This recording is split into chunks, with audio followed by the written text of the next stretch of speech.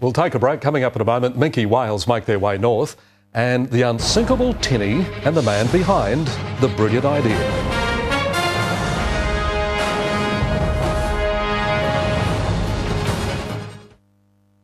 A Queensland boat builder has invented a product he believes will save lives. Pat Jones designed a foam collar that stabilises boats to prevent them from capsizing. Sometimes the simplest ideas spark the smartest inventions, like this, the equivalent of a life jacket for a boat. People can safely go offshore and if the weather conditions come up, even if the boat fills with water, it's not going to sink. Pat Jones has been building and designing boats for 20 years.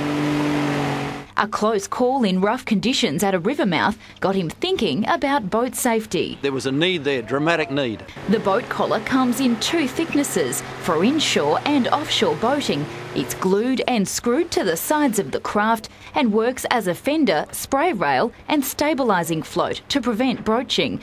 It fits small tinnies from 3 metres and boats up to 6 metres long.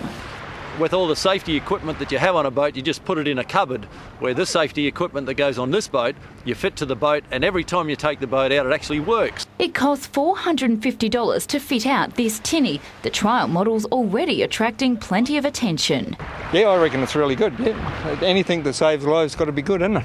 Pat's patent is now pending. Katie Toney, 7 News. If you had one of those on your tinny, I might just go fishing with you.